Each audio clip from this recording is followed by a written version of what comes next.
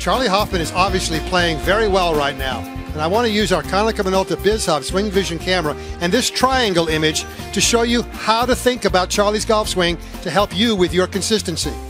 His golf swing occurs inside of this triangle.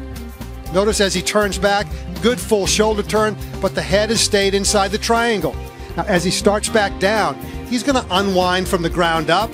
He's going to release the hands and arms and the club head, but basically, as he straightens his left leg and gets back to impact, look at, he's still inside that triangle.